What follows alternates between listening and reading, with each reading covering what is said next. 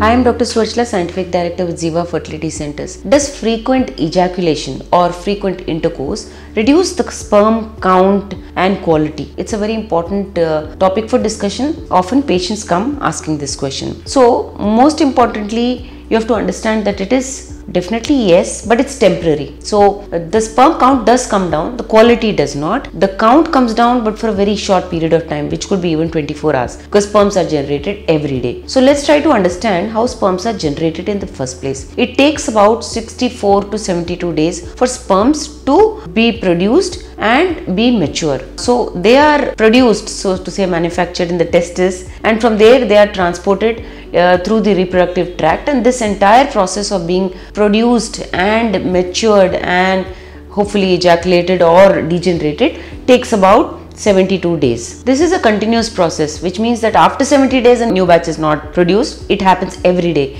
Every day a batch which is produced takes 64 to 72 days. So this is what is happening. Now once they are produced, they are stored in a small pouch called epididymis. It's like they're waiting there, and then when there is a need for ejaculation, they are generated, triggered from there, so to say.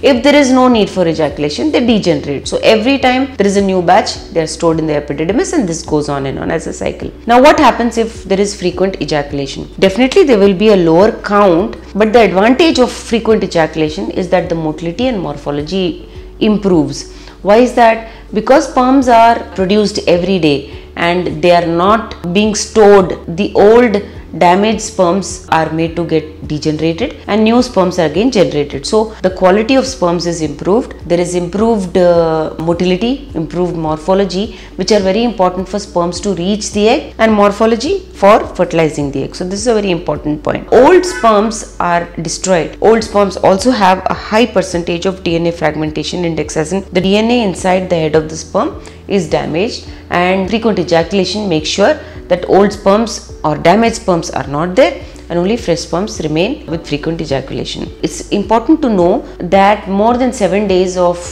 abstinence can lead to high DNA fragmentation. So it's always better to ejaculate more frequently. 1 to 2 days of abstinence is best when you're trying to get close to your fertile window.